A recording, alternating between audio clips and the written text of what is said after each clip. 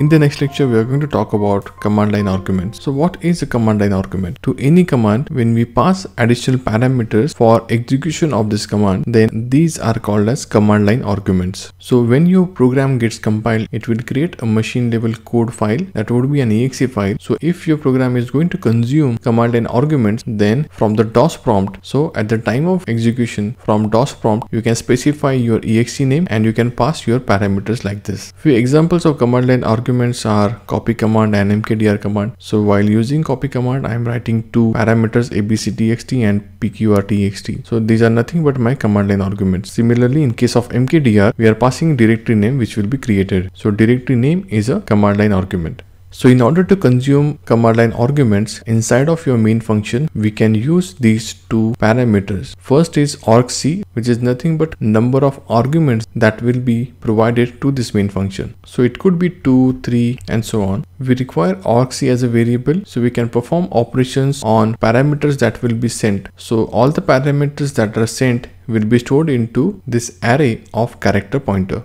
So this will have your multiple arguments. So argc can be used to validate whether user has entered correct number of arguments, and then on these arguments you can perform your operations inside of your main function. Using command line arguments is a very important topic. In the next lecture, we are going to write a program where we will supply command line arguments to our main function and perform some operations based on the inputs.